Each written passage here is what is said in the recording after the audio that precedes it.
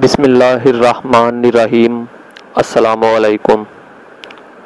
Doctor HVACR की जानिब से आप सबको खुशामदीद। एक और नए वीडियो लेक्चर के साथ हाज़िर खिदमत हूँ। आज के वीडियो लेक्चर में हम कंप्रेसर का मुतालिया करेंगे।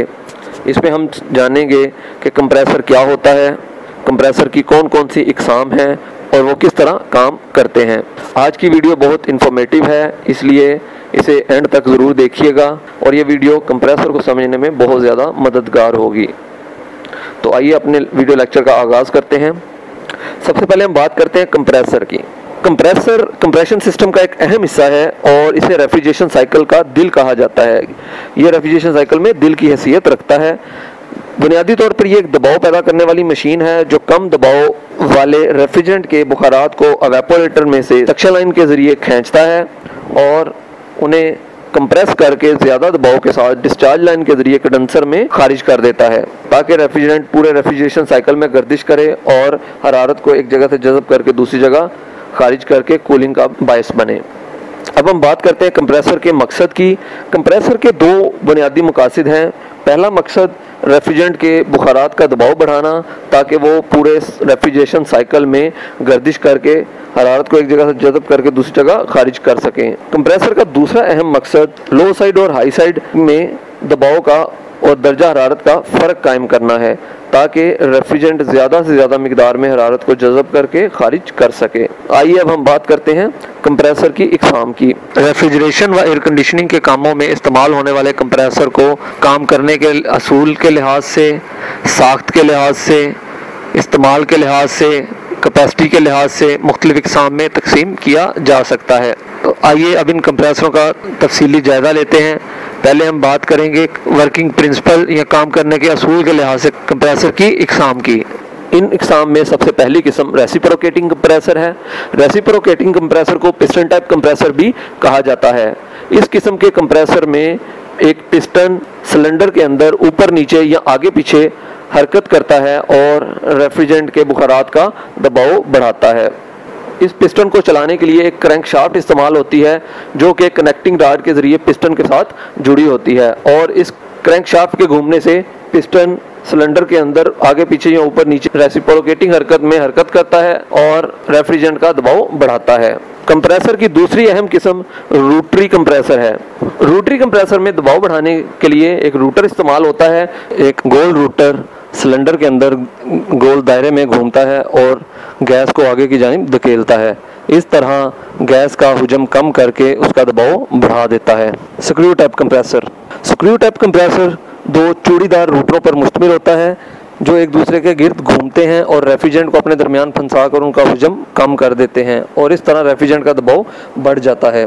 स्क्रू टाइप कंप्रेसर दो चूड़ीदार रूटरों पर मुश्तमिल होता है, जो स्क्रू नुमा होते हैं और इनके ऊपर लोब्स बने होते हैं। ये एक दूसरे के अंदर फंसे होते हैं। इनमें से एक मेल रूटर जबकि दूसरा फीमेल रूटर होता है और ये घड़ी की सुइयों की सिमत एक दूसरे के साथ घूमते हैं। मेल रूटर को एक मोटर की मदद से चलाया जाता है, जब फीमेल रूटर इस रूटर की मदद से खुद ब खुद चलता है और गैस को ज़्यादा दबाव के साथ बाहर की जानिब खारिज करता है। Scroll type compressor. ये कंप्रेसर दो स्प्रिंग नुमा प्लेटों पर मुश्तमिल होता है, जिनके दरमियान रेफ्रिजरेंट का हुजम कम करके इसका दबाव बढ़ाया जाता है। ये दोनों स्प्रिंग नुमा प्लेटें एक दूसरे के ऊपर मुखालिफ सिमत में रखी गई होती हैं और फिक्स की गई होती हैं और इनके स्प्रिंग एक दूसरे के अंदर फंसे होते हैं।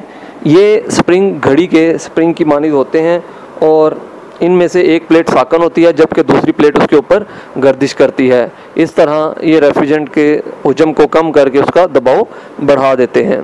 Centrifugal compressor. सेंट्रीफ्यूगल कंप्रेसर ऐसा कंप्रेसर है जिसमें एक अम्पेलर में रेफ्रिजरेंट को घुमाकर सेंट्रीफ्यूगल फोर्स के तहत इसका दबाव बढ़ाया जाता है। जब भी किसी चीज़ को दायरे में हरकत दी जाती है तो वो हर वक्त दायरे से निकलने की कोशिश करती है। जैसे ही उसको कहीं से आसान और आज़ाद रास्ता मिलता है तो वो फौरी तौर पे वहाँ से बाहर की जानिब निकल जाती है।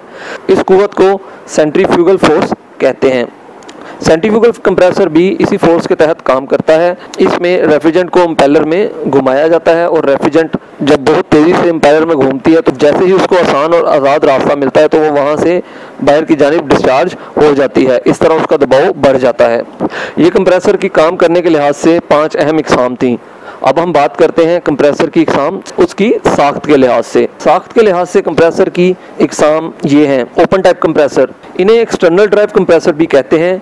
ऐसे कंप्रेसर को चलाने के लिए बाहर लगी हुई अलहदा मोटर इस्तेमाल होती है। इस मोटर के साथ पुली लगाई जाती है, जबकि कंप्रेसर की शाफ्ट के ऊपर फ्लाईव्हील लगा होता है और मोटर की पुली और कंप्रेसर की फ्लाईव्हील को एक वी बेल्ट के जरिए जोड़ा जाता है। इस तरह जब मोटर घूमती है तो उसकी पुली भी घूमती है और पुली घूमने से कंप्रेसर का फ्लाईव्हील भी हरकत में आ जाता है और कंप्रेसर चलने लगता है। इस किस्म के कंप्रेसर को नट बोल्ट की मदद से जोड़ा गया होता है और इस वजह से इसकी मरम्मत करना बहुत आसान है। जबकि ये कंप्रेसर साइज़ में बड़े होते हैं, इस वजह से ज़्यादा जगह घेरते हैं और इनमें लीकेज का ख़तरा भी ज़्यादा होता है, क्योंकि ये कंप्रेसर नट बोल्ट की मदद से जोड़ा गया होता है और इसमें से शाफ्ट भी बाहर निकली होती है। इस वजह से इसमें लीकेज के चांस ज़्यादा होते हैं। साख्त के लिहाज से दूसरी किस्म है सेमी सील्ड कंप्रेसर, इसे सेमी हर्मेटिक कंप्रेसर भी कहते हैं।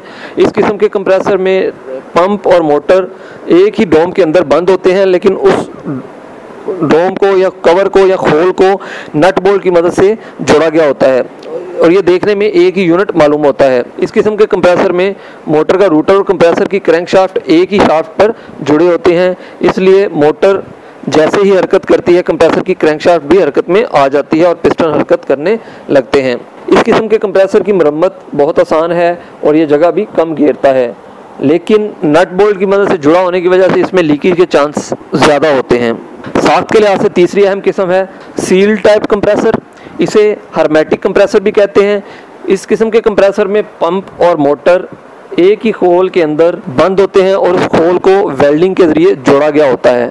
इस खोल को डोम कहते हैं। इस डोम के अंदर कंप्रेसर की लुब्रिकेशन के लिए ऑयल भरा जाता है और इस किस्म के कंप्रेसर में भी मोटर का रूटर और कंप्रेसर की क्रैंकशाफ्ट एक ही शाफ्ट पर जुड़े होते हैं, लिहाजा मोटर चलने के साथ ही पिस्टन भी हरकत में आ जाता है। ये कंप्रेसर साइज में बहुत छोटे होते हैं, इस वजह से कम जगह घेरते हैं, शोर पैदा नहीं करते और इसके अलावा इनमें लीक होने के चांसेस नहीं होते और लुब्रिकेशन भी आसानी से हो सकती है। इसके अलावा ये कंप्रेसर कम कीमत होते हैं और आसानी से दस्तयाब होते हैं। जबकि इस किस्म के कंप्रेसरों की मरम्मत बहुत मुश्किल है, क्योंकि किसी भी ख़राबी की सूरत में डोम को काटना पड़ता है और इसके अलावा रेफ्रिजरेंट चार्ज करने के लिए और वैक्यूम के लिए अलहदा पंप की ज़रूरत होती है। ये रेफ्रिजरेशन और एयर कंडीशनिंग के कामों में इस्तेमाल होने वाले कंप्रेसर्स का मुख्तसर और जामिया तारुफ था। मैं उम्मीद करता हूँ कि कंप्रेसर के काम करने का तरीका और उसकी इकसाम आपको बेहतर तौर पर समझ आ गई होगी। अगर मज़ीद किसी किस्म की कोई तशनीगी हो, कोई सवाल हो, कोई मालूमात दरकार हो तो आप नीचे कमेंट सेक्शन में पूछ सकते हैं। इंशाअल्लाह आने वाले लेक्चर में हर कंप्रेसर